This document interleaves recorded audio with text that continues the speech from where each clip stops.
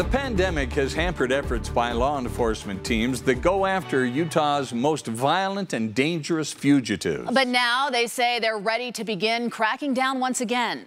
Spencer Joseph is live in Salt Lake City with the message from law enforcement tonight. Hi, Spencer. Hi, good afternoon. And by the numbers, they've actually arrested so far this year 70 adult probation fugitives. Now, that's also 300 in the last 3 years. The pandemic, though, has slowed them down, but they are saying that's all about to change.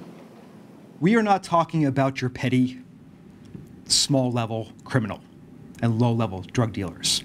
These are the most violent and dangerous criminals in our community. The Utah Department of Corrections and U.S. Marshals Violent Fugitive Apprehension Strike Team, or VFAST, came together Thursday to announce a renewed effort to catch the worst criminals Utah has. And an example of that is a man who was recently arrested for a bank robbery, a string of bank robberies, who had 68 prior arrests. Also addressing the issue of what is being called the revolving doors of the justice system. But too often, these violent criminals are brought on state charges and are not detained and are free to commit more crimes until we are asked to arrest them over and over and over again. We do our part. We expect the system to do its part.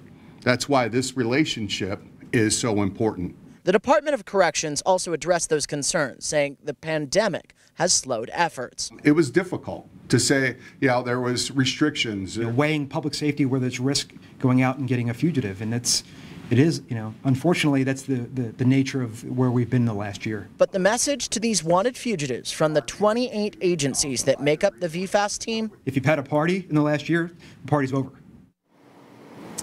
Deputy Director Jim Hudspeth of the Utah Department of Corrections did say, despite the pandemic, that his work and the work of the U.S. Marshals Office as well was exceptional during this time, despite that they're challenged during the pandemic. And they also say that they're very proud of the work that they were still able to do.